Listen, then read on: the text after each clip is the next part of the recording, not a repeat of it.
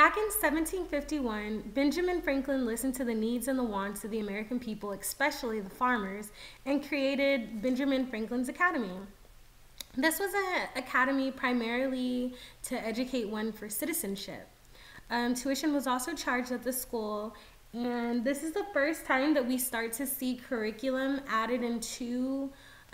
Excuse me. This is the first time that we begin to see English added into the curriculum and that we begin to see dual curriculum. There were two different tracks at this academy, the vocational route and the college preparatory route. The vocational route featured things like bookkeeping, navigation, farming, things of that matter. And the college prep route was like more of a traditional curriculum like what we have in schools today. Um, this school didn't last very long though, and by the post-revolutionary period, the program began to get completely engulfed into the college prep and it lost that flair that it had of the dual programs. And it became incredibly similar to the Boston Latin Grammar School by the end of the Revolutionary War.